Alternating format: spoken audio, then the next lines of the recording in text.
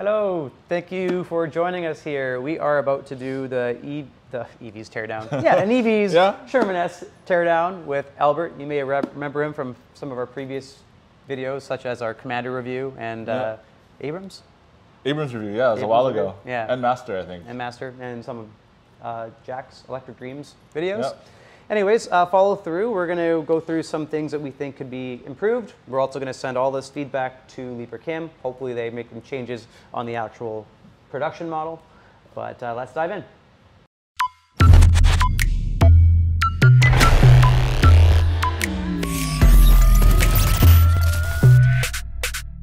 So we just removed the handle. The handle to start. There's a bit of wear. There's a little bit of wear there, as you can see. And then this. And this piece is what allows the mechanism to kind of lock into close and open positions. That makes sense. Yeah. Also some wear on that as well already. That might be from installation though, because it looks like a screw missed a hole. Yeah. Exactly what it looks like.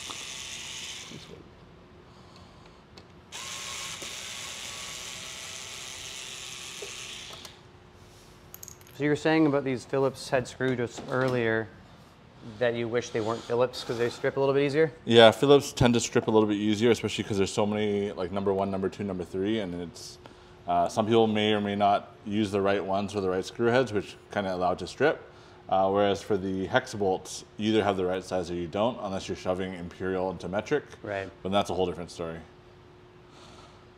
By the way, if anyone's wondering, we are filming from our new repair center location. So there's no gasket.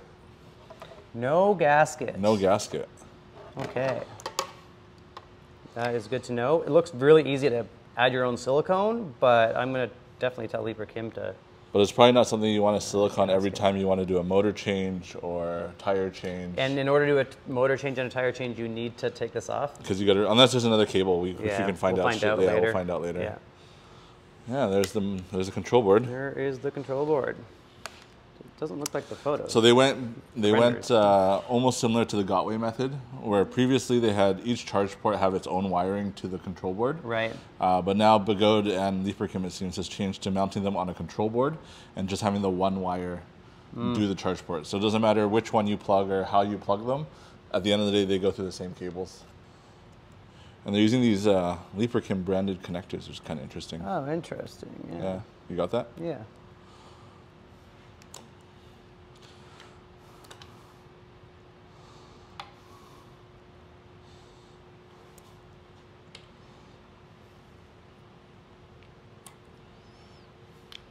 You need that to de-energize it.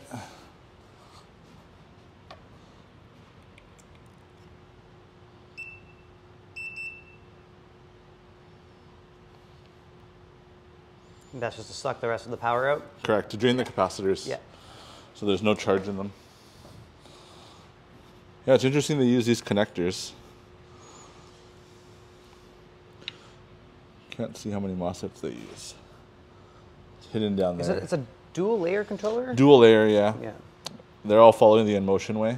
Yeah. It's more compact that way. Better packing factor. And it looks like there is a very thin heat sink at the bottom there. Which heat sink? Is that a heat sink right down there?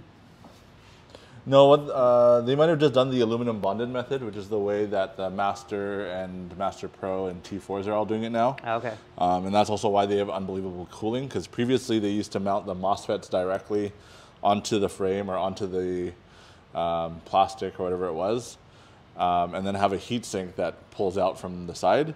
But now they actually bond the control board onto aluminum plate, and that aluminum plate is bonded to or screwed on, mounted onto the frame, which allows it to cool a lot more efficiently because you have a bigger surface area. Right. Cool. It's still a daughter board too, a separate daughter board. Separate daughter board? Oh yeah, look at that, right there. I don't know how I feel about these connectors. Yeah, we're wondering if they had a buzzer previously mounted there. And then maybe realized it wasn't loud enough. And then they mounted it under... Over there. See it right that white thing. There we are. Yeah, there you go. Cool. I didn't know that was there. But that's why it's quite loud. I could hear it no problem. That's also the way the new Begodes have been doing it too. Ever since the EX20. oh no, the EX20 is still not, but the Master Pro T4. Yeah. They're all mounted behind the headlight.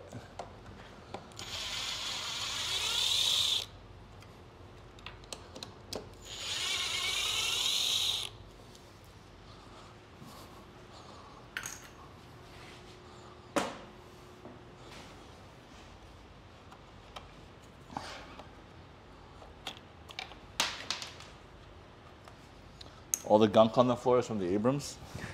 Oh, the Abrams goo. The goo. We're going through changing all the motors, remounting tires and all of them for our Neon November sale, which is happening right now, by the way. Huge discounts on the Abrams Commander. So this is the kickstand, similar to how the Pagode had it at the back. The difference being that the Pagode, they mounted on the rear frame. So Yeah. the Master, I think, has 2 screws on each side, all on the rear frame. This one, they mount all the way to the front. And still 2 screws, but at least they're spread apart, so you have a bit more force. Yeah. I think they kind of designed this in a way where if you got into an accident going down, let's say, a ledge and you weren't going fast enough, I believe that this should be your sacrificial lamb. Yes. Where this would break and you just replace this plastic piece, which is a good thought. Yeah, it's quite a good kickstand. One of the best kickstands I've ever used. Yeah? Yeah, and it works quite well. Except it marks your case. The magnesium alloy case. Put it on the other side. This one I kind of rubbed off already. Yeah, it is marked up a little bit here too. Not a biggie though, because it'll just cover it up anyway. But The only thing I kind of didn't like was the fact that there's cables down here, and this is to connect the 2 batteries in series. oh yeah. It is covered Oh, by it's plastic. covered by that. Okay. And it looks like it also has a clear plastic wrap over the case. Yeah, I'm just worried about damage, like if you hit a rock really hard. Right. Yeah. But only time will tell. Yeah. Now, are these just for show? Yes. Yeah, people were thinking those are bolts. I saw No, like there's yeah. a post. There's a post online like there's so many damn bolts you need, but that's just for aesthetics, folks. Not to worry. I commented on that post, I think. You I did, said, yeah. Yeah, I said it was just aesthetic. I can't keep up with all the online posts. It's So 5 mil, oh, it is. So they're all 5 mil hexes, which is nice. there you are. They look different, but they're all 5 mil so far. Except for actually the ones at the bottom here are 4 mil. 4 mil. Okay. Yeah.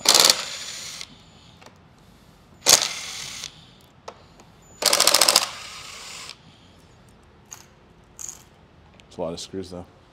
Yeah.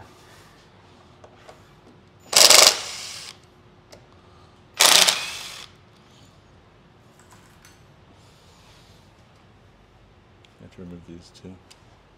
Maybe. Let's see. I'm not. Hey. One piece. Oh, careful those wires.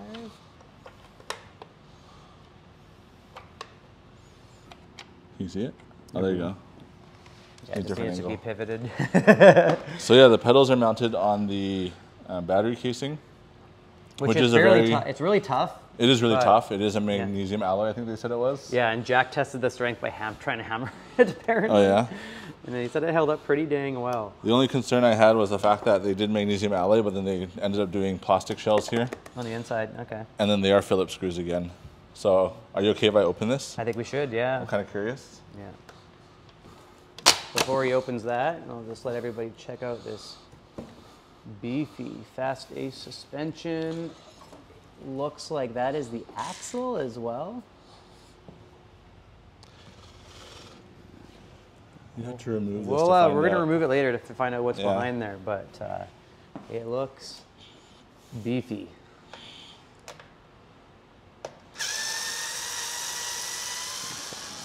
Silicone. So that is silicone. Gasket as well? And a gasket? No, Oh, that's that's just just silicone. silicone. It's just Okay. silicone. All silicone. Well, that's somewhat promising that the battery is pretty sealed. I mean, but their silicone job is Droppings. quite Yeah. leaves much to be desired. I was riding in the rain with this thing, and it's Seems pretty clean. seems dry and clean Yeah. inside. So I won't bother taking it out. That's good to see. yeah, I don't think there much more needs to be. Surprised they didn't put any foam. Oh, they put foam on this side. Yeah, there's foam underneath. I Yeah. can't tell. There's if no it's foams foam on the sides. No. Okay. Just underneath. Yeah. Okay, so as you took the other panel off, this thing is just sitting up top like that. So the design is kind of similar to the Abrams in a way. They still have the plastic mudguard with the plastic U-frame. I mean, going to flex over time. Yeah. These suspension posts are mounted to the motor axle, but they're using the battery pack, the controller, and the other battery pack to create that U frame. Right. So you have the structural rigidity. If you look at the Abrams over here as a contrast, similar concept. They have this plastic U in the middle for the mudguard, but all the structural rigidity comes from these roll bars as well as these structural elements down here. Which anyone that's ridden the Abrams for a lot, you'll realize they'll get some flex in that over time, which is just how the Abrams is, but it is what it is. We can just remove one side and Yeah, we'll see. let's do it. Yeah, we'll just see what's underneath there. I know the people want to see know? it, and we got to please the people. I'll do from this side then. Right, Coda? Got to please the people. Do we got to please them?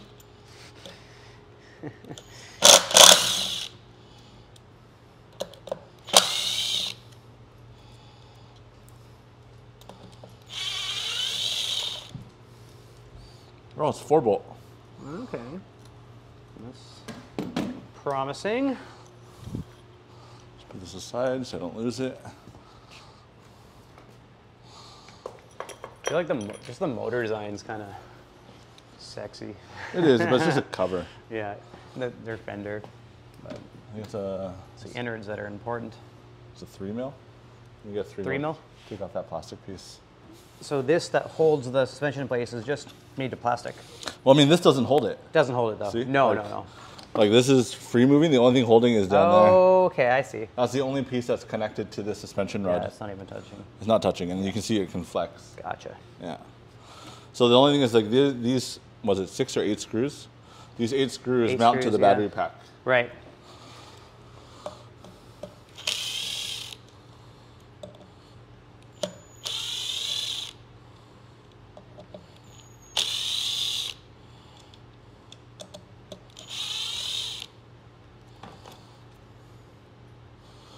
Should remove those two.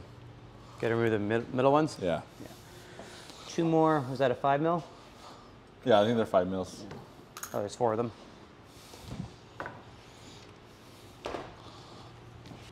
But I mean, to change the tire, you'd have to remove all this. It's a big job to change a tire. Yeah, it's not as easy as I was thinking it was going to be. No.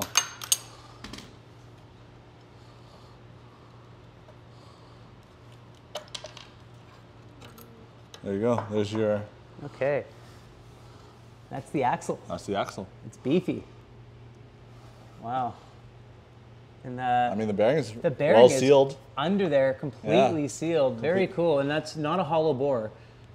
So It's like a 2-inch. interesting. You got my I've never seen anything 1.5 inches. inch and a half. Okay. Yeah. Cool. That looks promising. It looks pretty sturdy. How far do you want to go? I don't know. How far do you think the people want to go? They're going to want to see us remove the cover. So to answer your question, Yeah. the motor cable, there is no extra disconnect. No, so you have to get into the So controller. you have to get in the controller to remove it. And then you got to run it through this fender, which means that I got to take this whole fender apart. Oh, I see where it is. So you have to take off both suspensions? And then No, I'll you have don't to- have to take off this suspension to change. No, you didn't change both. No, because I got to remove the motor cable because Yeah. the motor goes down into here, right? Yeah. Yeah, so I got to, and then that's all silicone sealed. Oh, this is rubber grommet, which is good. That's good. You guys see that? It's a rubber grommet down there. Okay, that's good. So they rubber grommet it, and then they, With other than the lack of silicone sealing the controller, it looks decently watertight. I mean, Yeah. they had their average silicone job here, that was a very poor silicone job. but Like, if you look at the cover, you can see how like yeah, how many gaps are missing here. yeah. Yeah, they could have done a But better job. not hard for anyone to go in there and fix it themselves.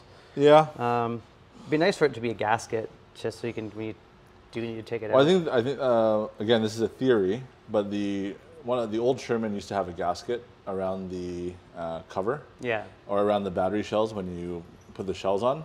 And what happens is if people don't line them up properly or they get stretched yeah. and expanded, they become useless anyways. Yeah. So I think probably they realize that because the gaskets they use are very, very small.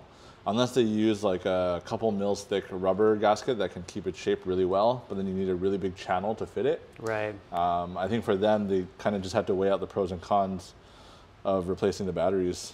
Yeah, that's all plastic. Yeah, because you probably won't be replacing batteries. No, it's something that lasts longest, one of the longest lasting parts of an EUC, I'd say, and so it should be. Well, the only thing is if you were to get into an accident and you need to replace the shell, like if you crack the magnesium shell, then that would be a concern. Yeah. Because it depends on how well you do the job. I noticed that there's some rubbing here. So that's quite worn down. Oh yeah. From very minor usage. Even this plastic, I think, is kind of worn down. Oh yeah. Yeah, it's kind of rubbed. Is that from the suspension bouncing? Yeah, from the suspension moving. Yeah, you still see them on both sides. Okay. Yeah. I don't know if that'll cause any issues, but that's good to know. Well, any friction is bad friction. So. Yeah, I'll point that out to, I mean, Lydia was watching our live video. Oh, really? The live review, yeah, from Veterans. So they're paying attention to us and hopefully they listen. You can see that's straight up friction grinding marks, right? Yeah. Yeah. I mean, this is all small stuff. Like, they could easily clean this up in manufacturing. Yeah. So it's not too much of a concern. And it could be already being fixed, or it could be fixed in the already, production model, but we'll see. Let's continue taking apart this motor for the people. For the people. Give them what they want. By the people, for the people. I guess I should probably remove this control board. Just dangling there. Yeah, I'm not a big fan of it dangling here. It's a 3mm. My least favorite part of the, such a dinky taillight. Lasers are pretty cool, but like we talked about in our review, this is the button for the lasers? It's a really crappy button, and then one laser is weaker than the other. Maybe it's just we got a bad one, but... I mean, it's hard to be... Like I said, we'll get picky customers that would want to return their Sherman S because of that, so we'll need to make sure...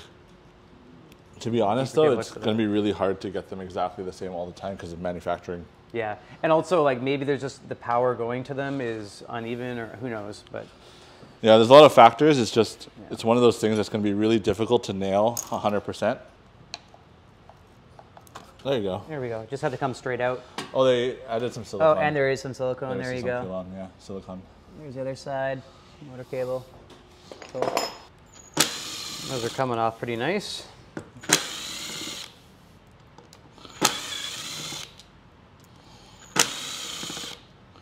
The fun part is still to come. Looks like it's coming. Sorry. No worries. Just trying to be very careful. Do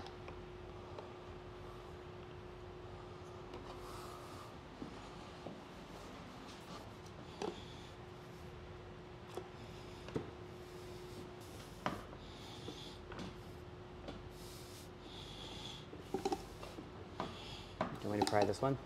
Sure. Be ready because typically it pops. There you go. Hey, look, those bearings look thick. Yeah, looks like a nice bearing. That's a thick boy. That looks like a really good bearing. Whoa. And it's like protected by being inside the motor. Well, they're typically like that. It's just that when they do the motor manufacturing, this cover usually isn't not there. Not here. Yeah. But they're usually sunken similar to this. Yeah. They did goop it a little bit. Yeah, there's a little grease in there. Blue grease. And motor looks almost kind of tiny. Clean. What was that? It looks really clean. Yeah.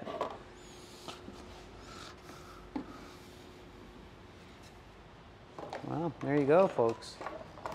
This is The what the people want. axle looks beefy. Very cool. It looks quite nice. Yeah. Take a Not much picture. to say, really. It's it speaks for itself. And then, yeah. I just don't know what this cable's here for.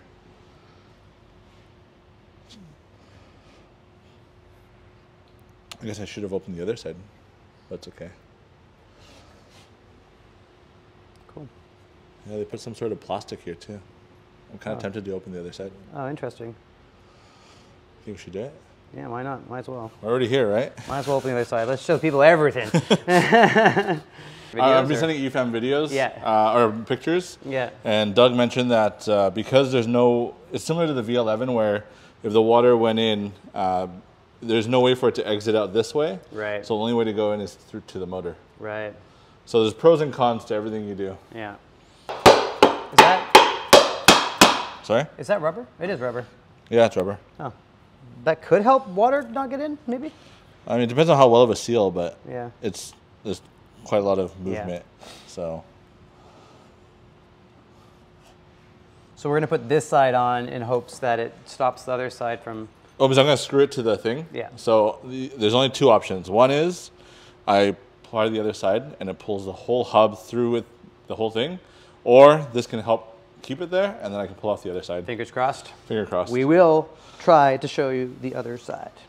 Oh, I was saying that the feedback I'd probably give Veteran is, like our goal today was just to disassemble and to kind of understand the wheel. Yeah. It may or may not be the most efficient way to remove the tire from the body, but maybe finding a way, or maybe coming out with a video showing us the quickest way to do it. Because if you had to go through all of that just to change your tire, that would be a big pain in the ass. Yeah. Yeah. So I guess we can put it back together. We will give them that feedback. I don't know if they'll change that, but we'll see what they listen to. You know, there might be a secret. Like little things. Like there might be a secret way that like they know what is best. You know, and I'm just kind of, I see a screw, I remove a screw. So definitely the way I did it is not the most efficient way. So as we're kind of wrapping up here, I don't think we talked about this on video, but these teeth here. So you see these teeth here, this is what creates the ratchet, and if you tighten or loosen the screw, this should be the spring, so how strong or how weak you want it to be. Yeah. But if you just zoom into here as I move the pedal, you can see how it kind of goes in and comes out. Yeah. And that's what creates that clicking sound. But if you can see, what used to be black is now silver. It's gonna wear over time. So this is only, what, 4 days of use? Yeah. And it's not even a daily wheel at this point, I'm guessing, right? It is for me, but oh, you have been daily? Every day, yeah. Okay. Yeah, so this is 4 days of use. There's no sand or dirt in there yet, which will only accelerate those problems. But seemingly you could remove these 4 screws and replace it, perhaps. Yeah. So. And we want to show quickly how these move up and down, because we didn't talk about that in our review video. These are held in by these 2 Phillips screws, which I'm not sure why they would put it on the front. Oh, yeah. Because then you're stepping on it all day long. Yeah, it would reduce the friction of the pedals. Reduce the friction of this because it's sticking up, right? Like if you feel it, it's just above the height of the little nibs. Yeah. So, and the other thing too, because they're Phillips and you're gonna step on them, if you ever step in mud, those Phillips are gonna get grimed up, and then how well you can remove them is another story. Right. I can remove a pedal. So the pedals, let me just grab a screwdriver because I think it's kind of interesting. So they're designed, sure. They're decent pedals. I'm impressed. I hope those teeth last, like you kind of pointed out. So they're decent pedals, but you have to remember that these are going to fall prey to the same problem of the S22, where because they're proprietary, it'll take more development effort for someone to come out with pedals. And make their own custom ones. And make their own custom ones, and they got to justify it. Whereas with the Begode system that the Abrams had or the old Sherman had, because it's so Commonwealth, people can make pedals and they can justify that R&D cost and the manufacturing cost. With this, I'm not sure if this is the same as an S22 or not, but it might also end up being something that you have to wait a little bit longer to get a set of custom pedals for. Right. The only thing with these, so these you unscrew those, loosen them, and you can pull them out. But if you look carefully, there's a groove in here. So, is it okay? Oh, yeah, not in focus. There we go. Yep. So there's a slight flat groove there in the center there. You see that? Yeah. So when you put these pedals in, you don't want to have them too far out because then you'll fall the risk of them sliding out or coming out. But if I superimpose the pedals, that is technically the maximum you can bring it out. So you're not even being able to bring it out that much. Like you're talking about less than a centimeter. Yeah. So it's cool in concept, but I think in reality, it won't be that.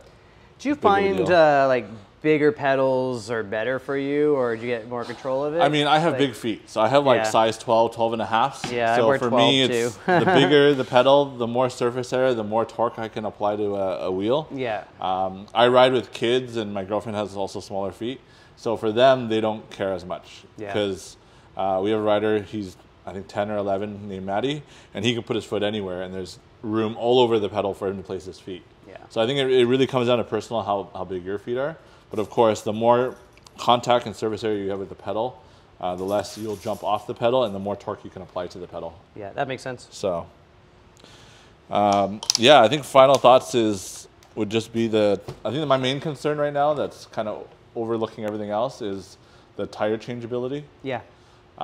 Especially since the community has been asking for a quick tire change option, which is why the S22 was redesigned to be able to allow that. Yeah, again, if Veteran can come out with a tutorial showing us the quickest way to do it. Yeah, there could be an easier way. There could be an easier way, yeah. So they can come up with a video showing us that easier way, and it's maybe a 20-25 minutes for you to pull the motor out. That'd be great. Otherwise, it looks like it might take a while. Yeah. Overall, build looks really good. I guess we'll have to look forward to the stress test tomorrow. Yeah, let's do it. Looking forward to it. Yeah. All right. Thanks for joining us for the teardown. Thanks for doing that. Yeah, no problem. Albert. Pray for us that we get it back together. All good. Yeah. I mean, well, it looks like a Leaper Kim assembly room already. So, I mean, it's in the right spot. Pretty much. Make sure you do like and subscribe. We are releasing another video, a stress test video we're filming tomorrow. That'll probably be released over the weekend. Hopefully this teardown is happening the same day. You're watching it as we're probably stress testing, I assume, with Ryan, AKA Ginger on Wheels. And we look forward to it. Thanks so much for joining us. Thank you.